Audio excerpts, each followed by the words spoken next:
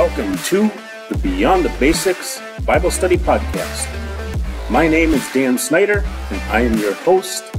Thank you so much for joining me for this episode of Beyond the Basics, where we are exploring the Bible from Genesis to Revelation, one chapter at a time.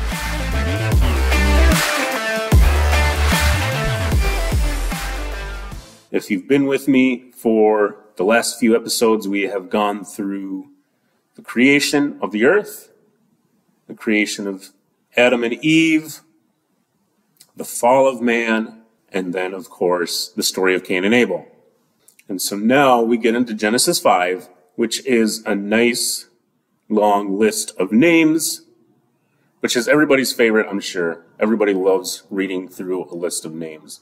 Needless to say, this is not going to be our most content-heavy episode.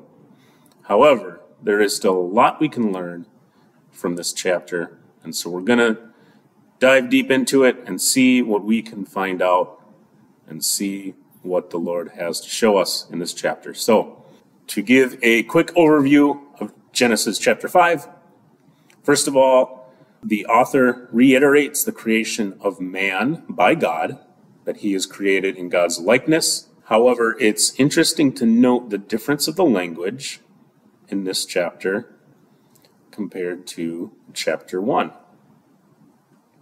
Here, it says when God created man, he made him in the likeness of God. In chapter 1, it says God created man in his own image. So in chapter 1, God created man in his own image.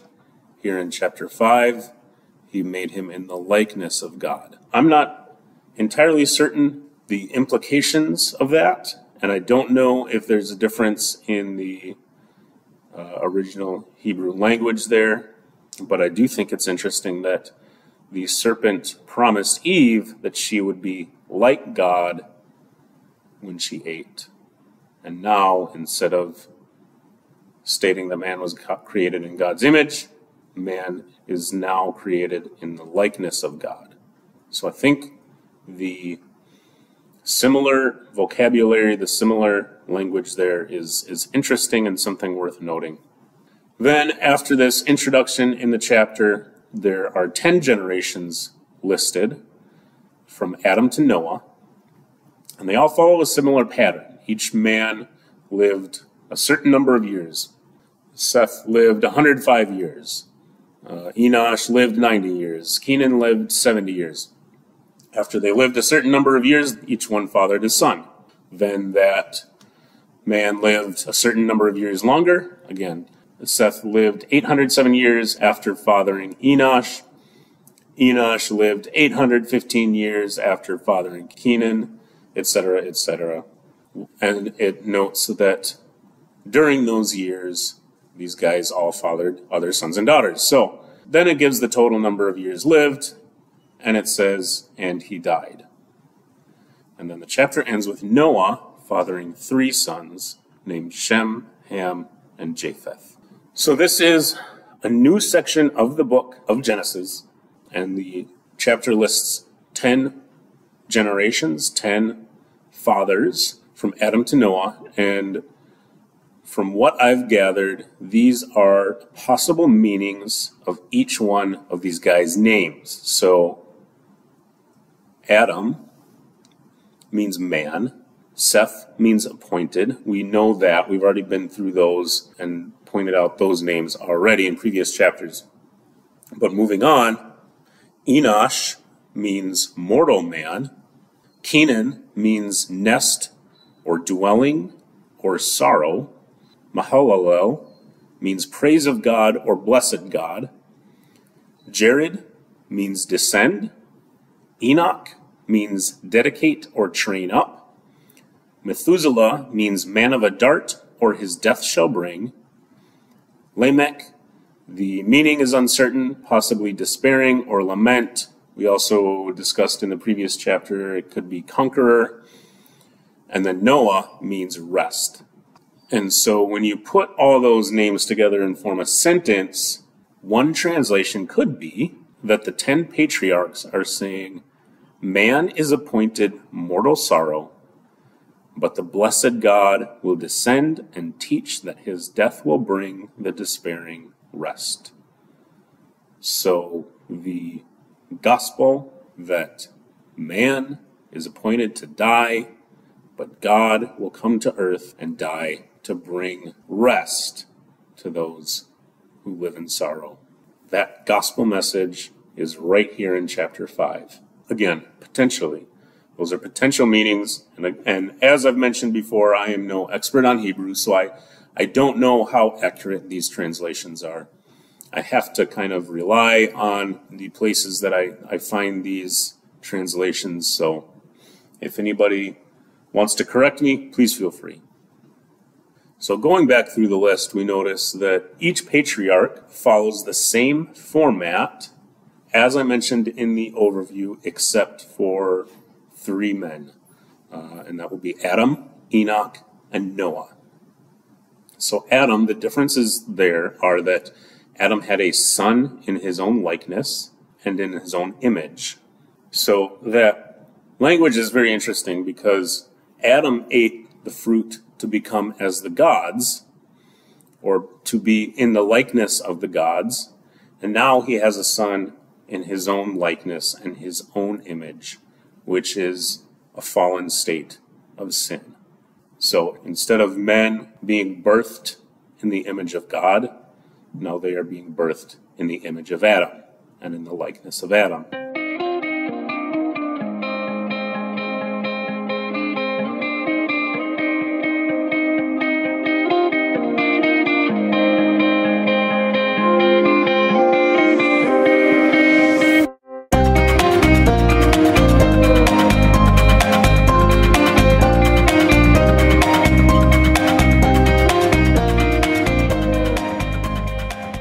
Then moving down to Enoch, it tells us that Enoch walked with God, which is interesting because earlier in Genesis chapter 3, it says that God walked alone in the garden. But now Enoch is walking with God. God is walking with Enoch. And then this paragraph tells us that then he was no more, for God took him. And Hebrews 11:5 clarifies this and says, by faith Enoch was taken up so that he should not see death, and he was not found because God had taken him. Now before he was taken, he was commended as having pleased God. So this clarifies that Enoch did not die, but he was taken up to God. Whether that's taken up to heaven or what, it's not clear. But it is clear that Enoch did not die. He was taken up by God. And he is the first of 2 to do this. Obviously, Elijah is going to be the second later on. So, obviously, it makes us wonder, where did he go? We don't know. But I do believe, and this is my opinion, and we will get into this much, much later in the study. We may hit on it when we get into Zechariah. Otherwise, for sure, Revelation in about, 22 years or so when we finally finish this. And by then, my opinions could completely change. 2 decades from now, who knows? But I do believe that the 2 prophets in the book of Revelation, well, let's turn there. So there are 2 witnesses in the book of Revelation in chapter 11. There's many different opinions on this, and I don't know what the correct one is. I do have my opinions. And the book of Malachi tells us that Elijah will return before Jesus comes back. Now, Jesus did tell us that John the Baptist had the spirit of Elijah, but the book of Malachi is a bit more explicit, and John the Baptist was not a complete fulfillment of that prophecy. And so the 2 witnesses here in Revelation chapter 11, I believe it makes sense for one of those to be Elijah. And others will say that the second witness would be Moses, because it was Elijah and Moses that stood on the Mount of Transfiguration with Jesus. Personally, I believe that if it is 2 ancient prophets that return to prophesy in Jerusalem in the days before Jesus comes back, It has to be people that haven't died yet, because in Revelation 11, verse 7, when they have finished their testimony, the beast that rises from the bottomless pit will make war on them and conquer them and kill them, and their dead bodies will lie in the street of the great city that symbolically is called Sodom and Egypt, where their Lord was crucified. So these two men die after they're done prophesying, and Moses already died. So how could Moses die a second time? It's possible. Lazarus died twice, but he was raised immediately after dying, or 4 days after dying. Of course, nobody knows where Moses' grave is, so who knows? But I believe, it's my opinion, that Enoch and Elijah are those two witnesses, that they will return in the days leading up to Jesus' return, and they will prophesy from Jerusalem, and then at that point they will die. I believe God took them up and held them back specifically for those days. Now, it is interesting that Enoch was the first prophet, and he is quoted by Jude. He named his son Methuselah, meaning, again, potentially his death shall bring. The idea being that the flood came as soon as Methuselah died. Now, what's interesting about Methuselah is he is, at least as far as we have in recorded history or in recorded biblical narrative, Methuselah lived longer than any other human on the entire planet in the entire history of the planet.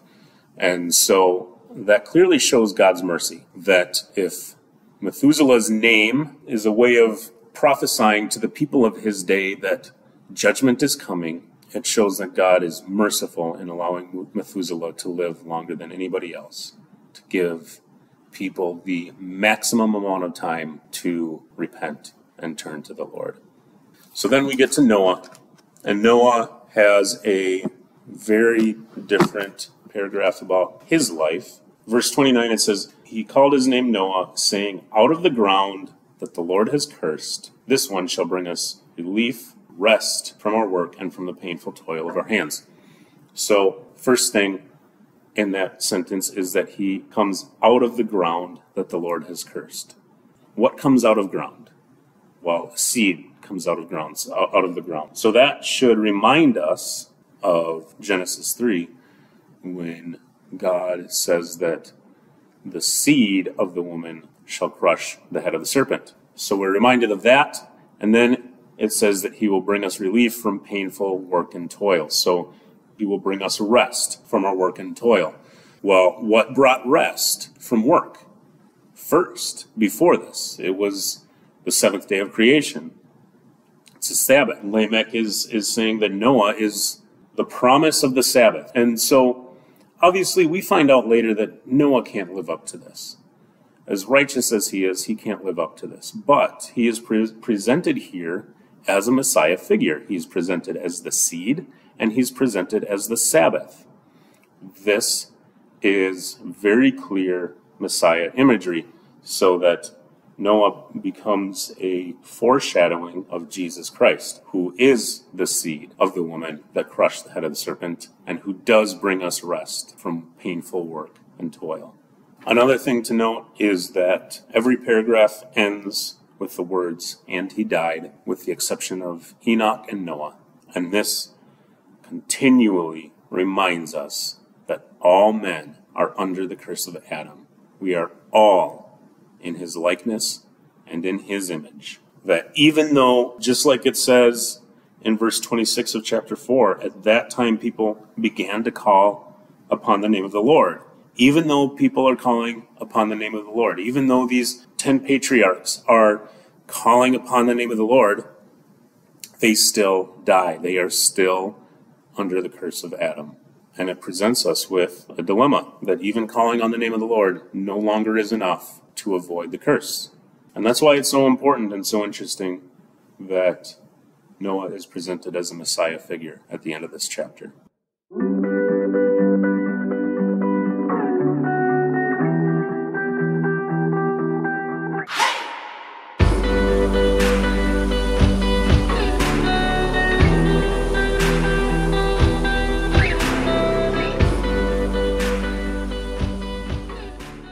So points that I want to make on genealogies. First is that Hebrew genealogies are often incomplete. So they will often skip generations because, especially in the Bible, they're written not to create a perfect account of each family. They're written to make a point. They are written to trap the line of the seed. That is why Hebrew genealogies are written, at least in the Bible. And the point of this genealogy is to point out that there are 10 generations until destruction and new creation. And the 10 is very important because the number 10 represents the law. We have obviously 10 commandments. Number 10 represents wholeness. It represents new creation. It represents judgment, and it represents authority. Again, we have 10 commandments. We have 10 plagues. We have 10 horns of the beast in the book of Revelation. So it references judgment and it references authority. That the image of horns is one that is an image of authority throughout the Bible. So that's what the number 10 is referring to. And so the fact that there are 10 generations here should tell us something. The point is not that there are exactly 10 people that lived between Adam and Noah. The point is that God had the authority to bring judgment on the earth. He was justified in his authority because the earth belonged to him. So that's what this is trying to tell us. It's not trying to tell us a perfect recreation of the history of the world. And so many people that attempt to assign an age to the earth based on the genealogy in Genesis chapter 5, they might be right. I have no idea, and I don't think anybody else does either. But they could be wrong because there could be many, many, many, many generations that are skipped in this chapter, and we would have no idea. So could the earth be 6,000 years old or whatever the math comes out to according to this chapter? Possibly. Could it be a lot older? Very possible.